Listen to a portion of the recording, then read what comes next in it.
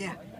Jamen, jeg synes jo, det er fantastisk at komme til sådan en Swop festival hernede i Roskilde hos Aaben Dans og se så flot og altid et program. Og jeg mener, det er rigtig, rigtig vigtigt at præsentere sådan nogle virkelig kvalitetsforestillinger for børn, så man kan se, hvad kan dansen, og i alle mulige forskellige afskygninger også. Det er netop internationalt at se både noget, hvor der måske er ord med, noget, hvor der ikke er ord med.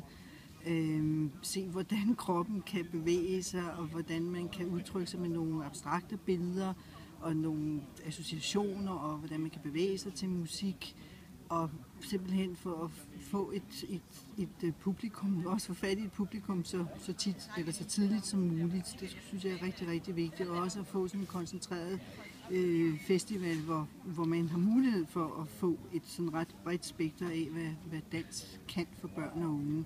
Og det tror jeg er super vigtigt også for at fange dem på et tidligt tidspunkt og se, hvad den her kunstform den kan. Hvordan er udviklingen i Danmark på det der med dans for børn og unge?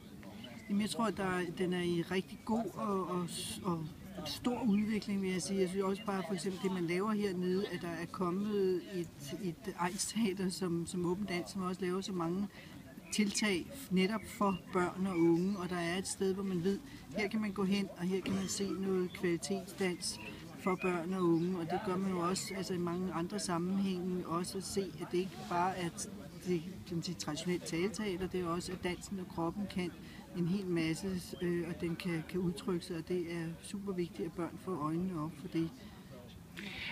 Hvordan er det i forhold til skolesystemet, og hvordan ved du noget om det? Nej, altså med hvor meget de kommer ind og ser, og så nej, det ved jeg ikke. Og hvordan det udvikler sig i forhold til skolerne? Men altså, det er jo super, hvis der så også bliver lavet workshop i forbindelse med forestillingerne for eksempel. Det er der jo altså rigtig mange tiltag med også, og det tror jeg også giver en forståelse af, at det er noget, der er tilnærmeligt, noget, der er tilgængeligt. Altså, man kan også gå i dialog med de her kunstnere, og jeg tror, børn de har rigtig meget fantasi med, når de ser de her forestillinger.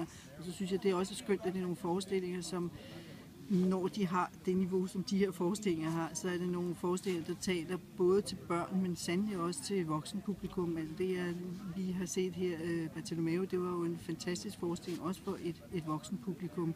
Det er ekstremt berigende, og det er også noget, man kan gå i dialog med børnene.